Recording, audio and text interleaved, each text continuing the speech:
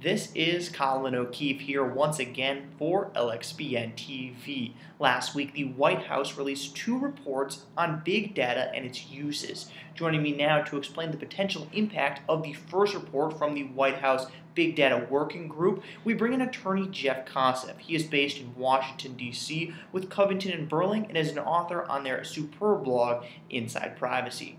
Jeff, let's start first with the consumer side of things. What does this report potentially mean for big data's impact on consumers? Well, what it means is, and this is really interesting, the way that privacy law has really worked for consumers for the past decade has been based on notice and consent. So basically, if a website informs consumers of its privacy practices, consumers consent to it, and it's okay. That's how it's worked for a decade or so. What this report is basically suggesting is that model doesn't really work in the big data universe with exponential growth in the amount of data that's being collected, used, and shared about consumers. So what this report is basically saying is that consumers should have more control over how that data is used. So don't focus as much on the collection of the data, but let the consumers have choices over how it's used and who it's shared with. So that's really the big takeaway for consumers from this report. I see, very interesting. And then second, these reports are naturally just reports, but they do hint at potential regulation to come in the future. So speaking to that, what does this specific report mean for corporations and companies with regards to their collection and use of data?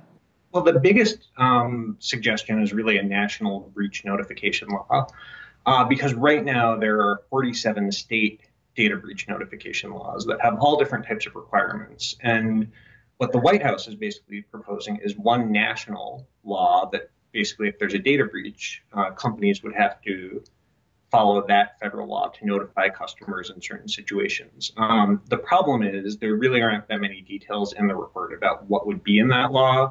So it's really hard for companies to know whether this would be better than the existing system or worse. But I know at least some companies out there are saying, it would be much better to only have one federal law to comply with than 47 different state laws. So that's the big potential regulation. And what's really interesting about the report is it focuses on certain areas like healthcare and education that have particularly sensitive types of data. And what the report is basically saying is we're not going to treat all types of data the same. If it deals with children's educational data, what they're doing in school, your health data, what the report recognizes is that in the era of big data, companies are figuring out all different kinds of ways to use the data, often for the public good. But what the report's saying is there have to be controls on this data, and there has to be a way for consumers to be able to control how that data is used. So what the report basically suggests is we won't treat all types of data the same. So purchasing a cup of coffee at a restaurant isn't going to be the same as going to a doctor. And that's pretty much what the report gets at, is that we really have to look at how the data is being used.